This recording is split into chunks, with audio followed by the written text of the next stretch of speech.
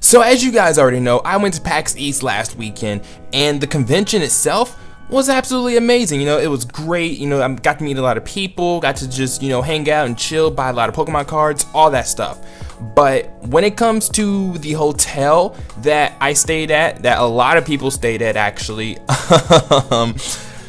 I can definitely say I will never go back to that hotel. If you're wondering what hotel we stayed at, it is the Hilton Boston Logan Airport. It's the hotel that is connected to the airport. And literally, since I walked into the hotel, we've had nothing but trouble, whether it was about financial issues, or it was like noise complaints. I want you to know, I heard the word noise complaints from the security guards at least a good 10 times while there at the fucking hotel, and it makes no sense how you know, I've heard that word or those words so many times. Like, it makes no sense whatsoever. So basically what I'm gonna do is I'm just going to you know, tell you guys about the whole situation, tell you guys basically from start to finish what happened at the hotel. I hope I tell it correctly, but I'm just gonna tell you guys, you know, about the hotel experience and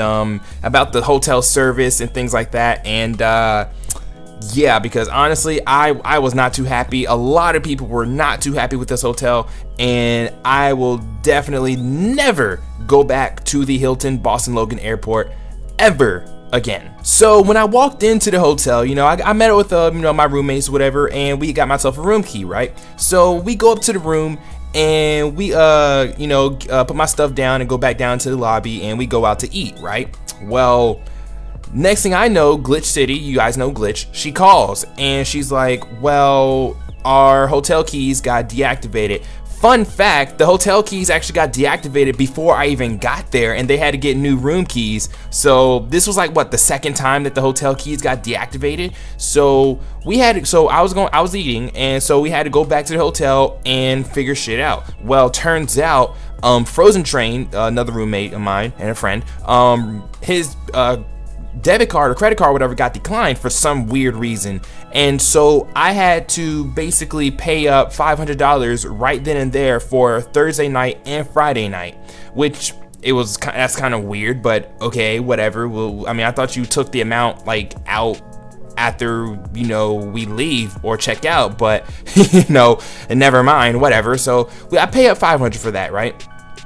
And we get new room keys. Well, as we're heading up to our room, a security guard stops us. Okay, now there were two security guards in this story. There's the black one, and there's the, I'm not sure what he is. I think maybe Latino or something, or I don't know, I'm not sure, but I'm just saying the black one and then the other one. Okay, well, the black security guard, he stops me and Fro as we're about to head up to the room to you know, put down our stuff and like chill for a little bit, and he's like, and then he's just like, hey, what room are you going up to? And we're like, 419. He's like, oh, well, your room keys aren't gonna work. Your new room keys aren't gonna work even if you use them.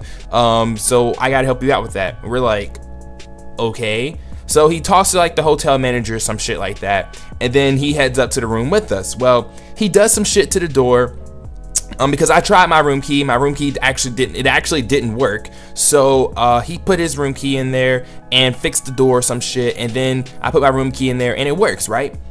Okay, that's great, whatever. We can get into our room now. But he doesn't leave. He just sits there. He just like sits there for whatever reason. We don't know why, but he's just chilling there. So we noticed that Elliot, Galactic Elliot, and Old School Sin, they're staying directly across from us, and we're like, oh, that's cool. So I'm gonna go say hey to them because it's my first time meeting them. So I step into the room. I say all of like 2 words. I mean, literally, I say all of 2 fucking words in the room, and literally that same black security guard comes back and he's like, whose room is this? Who's this room under right now? Like, who's registered for this room? And we say, well, the owner is actually not here. So then he goes like, well, we've been getting noise complaints, so if you're not staying in this room, you have to leave. And I'm like, I was only here for like 2 minutes. Are you fucking serious? I was in here for all of like 2 minutes, and then you're telling me I gotta leave. Yeah, oh, okay, whatever. So we just walk right back across the hall and go back to our room. And I think later that night we go back to Elliot's room and whatever, and we start playing Smash. Well, we try to keep the noise level down because we don't want to get noise complaints. And well, guess who's knocking at the fucking door? It is the security guard again, and he's like, oh, we've been getting noise complaints again, so you have to leave again. And I'm just sitting here like, are you kidding me? We tried to keep the noise level down, and apparently we weren't low enough. I don't fucking know. So we had to go back to our rooms again, and that was pretty much like Friday night, I do believe. I think that was like Friday and Saturday, actually. That's Friday and Saturday. Sunday was the absolute worst. Okay, Sunday was just fucking crazy. No. So Friday night, I had to pay up 500, right? Saturday night. Saturday morning, I wake up to look at my bank account, and I see a random $653 authorization charge on my account, and I'm sitting here looking like, what is this? I only agreed to the 500. What is this 653? And so it took us like 3 people. It took us like, we had to go through like 3 people to find out that, oh, the hotel charged you an extra 20% just in case you charge something to the hotel, and then so they don't keep authorizing your card, and like then your card will get like declined and whatnot. So they put a 20% charge on your card, and they refund you your 20%. But no one knew this. No one knew this going into the hotel. So we're just like, so we're freaking out like this hotel is overcharging us by like $400 right now. And we're just like, me and Fro, we're just like freaking out because he had a $250 charge from the hotel on his card. I had a $500 charge and then a $653 charge on my card. And I'm like, what the fuck is this? Like, what is this? And so we get all that settled. We get all of that settled pretty easily. That wasn't even a big deal. But Sunday night, I want you to know, Sunday night was literally the worst possible night. Okay, so we get back from the convention and we chill in PK's room. Well, we start playing Smash, and you guys know we had like maybe 5-6 people in the room, maybe 7, I'm not sure. And we start playing Smash, and we're kind of loud, but we're trying to keep it down a little bit low. Well, we get a knock at the door, and guess who it is? It's a security guard. Now, it's not the black security guard, but it's a security guard. So he tries to kick us all out, but luckily PK managed to talk him out of kicking us out. We just like, you know, we're sorry that we were making a lot of noise. We're gonna keep our noise level down, yada yada yada, right? So security guard leaves.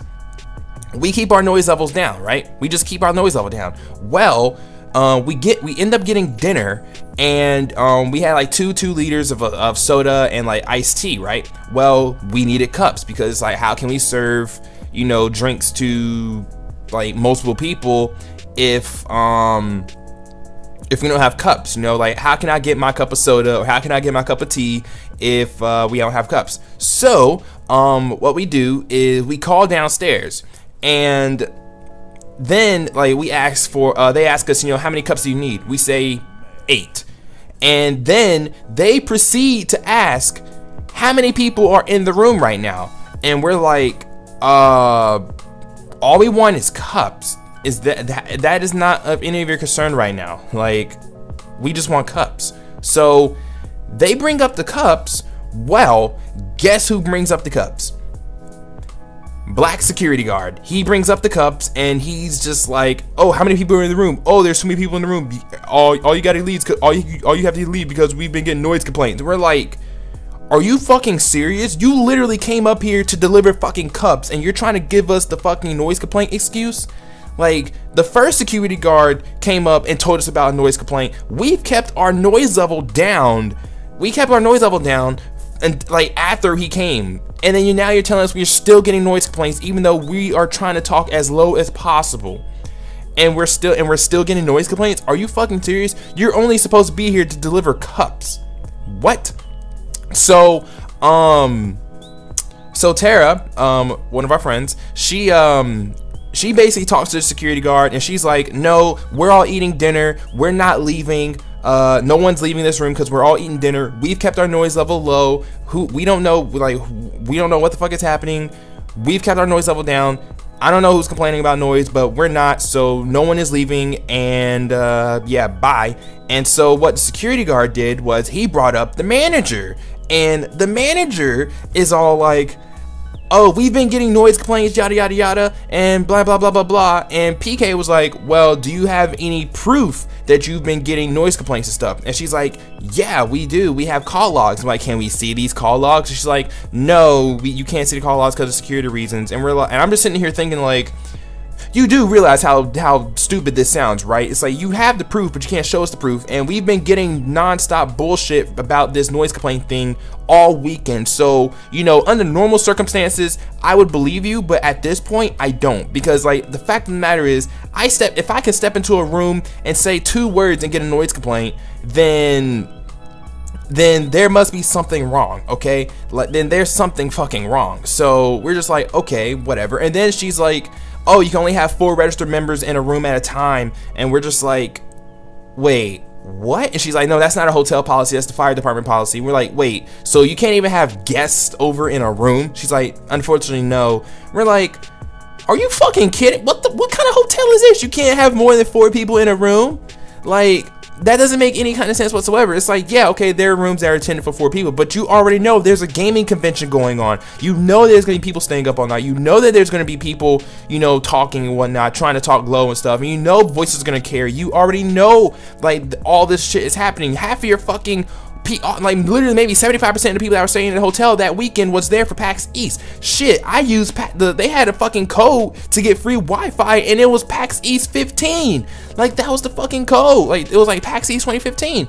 But you're still trying to keep everybody fucking super duper quiet and shit. And we're like, okay, either the person who's complaining about noise has everything off in their room and they can hear every single little thing happening over next door, or they're just bullshitting and they're just trying to run a really, really strict hotel. And it's so weird because the hotel was not like that last year, okay? Because we did a fucking LumioseStation podcast from that same hotel last year, and literally we didn't even get any kind of noise complaints at all. Shoot, we were screaming and yelling and singing and everything, and you're telling me this year, all because we're playing Smash and shit, we've been getting noise complaints? And it's not even just us, because like, I literally said the word noise complaint, and like Shady and you know, Shady and them, they all got noise complaints as well, and all we did was play Smash in the rooms. That's all we did. That is all we did. I mean, there were times that where we would get a little bit loud, but then we go like, we know, like, we were just like, shh, keep your noise level down, you know. But we still end up getting noise complaints. So we ended up getting kicked out of PK's room, and you know, as we were walking down the hallway, the security guard and the manager were walking behind us, and I say it loud enough to where they can hear it, but low enough to where we were getting a noise complaint, and I just say, fuck this hotel, I'm never coming back. Like, this hotel is stupid. It's such a fucking stupid hotel. Like, you're telling me, like, your policies are that strict when it comes to staying in a room? They're that strict. You can't have guests. Like, if you have 4 people in a room, you can't have guests over. You can only have 4 registered members of a room at a time. So you're telling me, like, only the registered people can be in the room at the time? I don't even fucking know what kind of logic that is. So you can't have guests, only 4 registered members in the room, noise complaints everywhere, but you can't prove it because, well, you can't show us the call logs. And it's just like, you know, like I said, I'd believe it if the entire weekend didn't go down like it did. You know, like I said, if I didn't step into a room, said 2 words, get a noise complaint, then I would have probably believed that. But since that happened, it's like, well, what is happening here? And then it's so weird because we were all in the lobby. We had at least a good 20 people in the lobby, okay? Like, literally 20 people in the lobby. Fucking Christian, aka Faint Attacks, he was doing backflips in the lobby. There was a push-up contest in the lobby. There was just so much shit going on in the lobby. A freaking staff member photobombed Luke's photo, and no one knew she photobombed until the picture was taken, and she said photobomb, and we're all like, oh! And we all were just screaming and yelling in the lobby, and no one stops us in the lobby. No one says anything to us in the lobby. But as soon as we go up to our room, and as soon as we try to fucking talk and play freaking Smash and shit, no noise complaint. And we're just sitting here like, I was so tired of hearing the word noise complaint. I was so tired. I was so fucking tired. Like, the minute I left that hotel, I said, fuck that hotel, okay? Hilton Boston Logan Airport, fuck that hotel, dude. Fuck that hotel. That makes no sense whatsoever. You know there's a gaming convention going on. You know there are gonna be people talking and playing video games in their room. You know that there might be like large crowds or whatever, loud crowds and whatever. You know we're gonna try to keep our noise level down, but there's still gonna be some kind of noise. But no, they don't care. They just want to run a really strict hotel. And like half the time when the security guard came up to us and said noise complaint, he's like, oh, we don't want to get the manager down here or up here because, you know, yada yada yada, manager's really strict and she'll probably like evict you or something like that. We're just like, we're just talking and playing Smash, but what? So I don't know. I'm never going back to that hotel again. And then not only that, the only convenient thing about the hotel is that it's connected to the airport. But it's like, really, if you think about it, how many times are we gonna actually need to go to the airport when we're leaving? So that's the only good thing about the hotel. Everything else about the hotel was pretty much fucking shit. Like, the hotel is close enough to where you can take a shuttle to the convention, but it's far enough to where you can't just walk. You can't walk anywhere. Like, if you want to get something to eat, you have to take a cab or an Uber or something. Like, you have to do that, and it's so stupid. It's in a place where it's just like it's not convenient to really anyone except for, I guess, pilots and flight attendants, because, well, they fly and it's connected to the hotel, connected to the airport. But I don't know. I'm never staying at the Hilton Boston Logan Airport Hotel ever again. I'm never doing that until they decide to maybe, you know, change their ways and not bust everyone who's fucking trying to play Smash in the room and trying to, you know, talk and things like that, you know? Like, all we're trying to do is just talk and have a good time, and when you ruin the good time multiple times, it just makes us not want to stay at that fucking hotel. Like, literally, that hotel is so fucking stupid. Like, it's so stupid. Like, between the security guard, the manager, and the financial issues, that hotel stay was literally the worst. Okay, it was so bad. It was really bad. And then their policies for like paying for the hotel is so weird. Like, I forgot what he said, but it was a really weird policy and it made no sense to us. It really didn't. Like, we wanted to pay part of it in cash and then like the rest of it charged to the card, and I don't know why, but it was so damn difficult to do that. I was just like, okay, I'll just put all the money on my card and then fucking pay for the hotel that way. I don't know. It was really stupid. Honestly, this whole thing was the complete opposite of South, because like legit, at PAX South, we stayed at the Hilton, right across the street from the convention center, and we had, not even gonna lie to you, 20 people in a room. We had at least a good 10 to 20 people in a room, and we got caught, and like security got called on us like once, okay, but that was after like 2 hours of everyone being in the room, you know. So like, take that and then compare it to me being in the room for 2 minutes and we're getting a noise complaint, or me being in a room for like 10 minutes and getting a noise complaint. It doesn't add up. It doesn't add up. But I don't know, fuck that hotel. I do not recommend that hotel to anybody, at least not this year. Maybe next year they'll have new management or something like that, new security guards and stuff, and maybe the people who are staying at the hotel won't be so uppity and shit. I don't know, but for right now, I would definitely not stay there. I definitely would not stay there, because that was just a terrible experience for me and for a lot of people. But I don't know, I had to get that off my chest, because that was the dumbest fucking shit I've ever experienced in my life when it came to a hotel. Like, that was just stupid. But I don't know, I hope I got my point across, and if I did, there you go, you're welcome. And I know there were people who are waiting on this rant, and you know, here you go, that's it. But I'm gonna go ahead and get up out of here. So thank you guys so much for watching and whatnot. And if you do work at that hotel and you happen to see this video, fuck that hotel. And yeah, I'm gone. So bye.